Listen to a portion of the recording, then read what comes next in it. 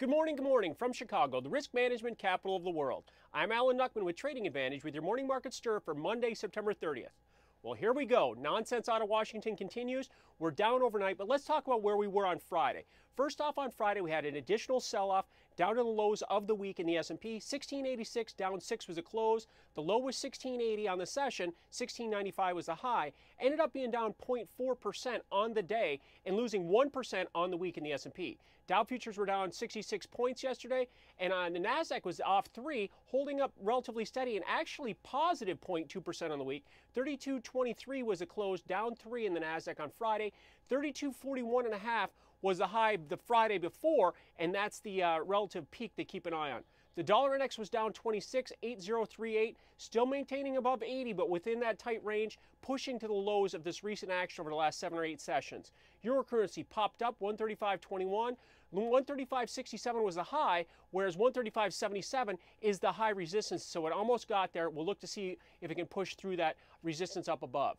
Bonds were up 10, 133.14, so not a big flight to quality like I saw in 1995, 1996, when we saw this government shutdown threat actually happen last time. So bonds were up a little bit, but no big buying there.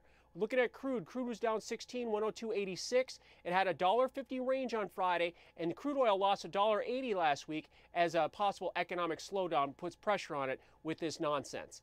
Gold was up $15, $13.39. Gold did lose $6 on the week last week. So after the week close last week and all of the rhetoric over the weekend in Washington, D.C., where do things stand on this Monday morning starting new trading week?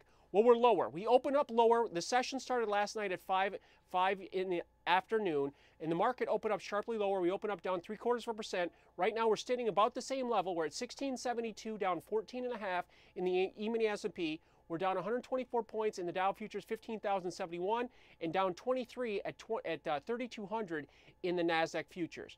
Dollar index is unchanged. Again, the dollar has been trading in about a 50-point range for the last 8 sessions or so. The euro currency is down 21 at 135. We've got a little bit of an uptick in bonds. We're up 5 points. Again, no big flight to quality or safety here, 133.18. That's put the yield on the 30-year Treasury at 3.65, the 10-year notes at 2.6.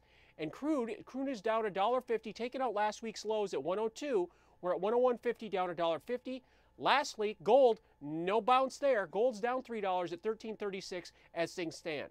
So to wrap up the current action with 2 hours to go before the cash stock market open, right now we're lower. We're down 14.5 at 1672 in the E-mini S&P, and down 124 points at 15,071 in the Dow futures for about a 0.75% loss in these stock indexes.